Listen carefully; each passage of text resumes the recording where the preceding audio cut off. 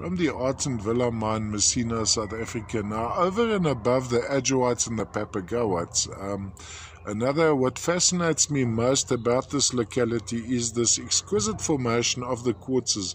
This is almost what we call the slither, a thin, elongated crystalline structure. Crystalline, let's first of all show you here, crystalline right around here, going right across, right around here. All crystalline. Crystalline right across this face, going onto those terminations, crystalline right across here as well, and then a point of contact over here.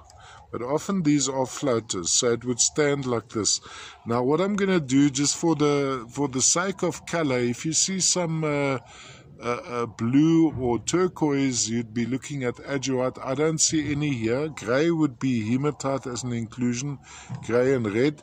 And then green, sort of apple green, would be the likes of epidite, going into piemontite, included in many of these.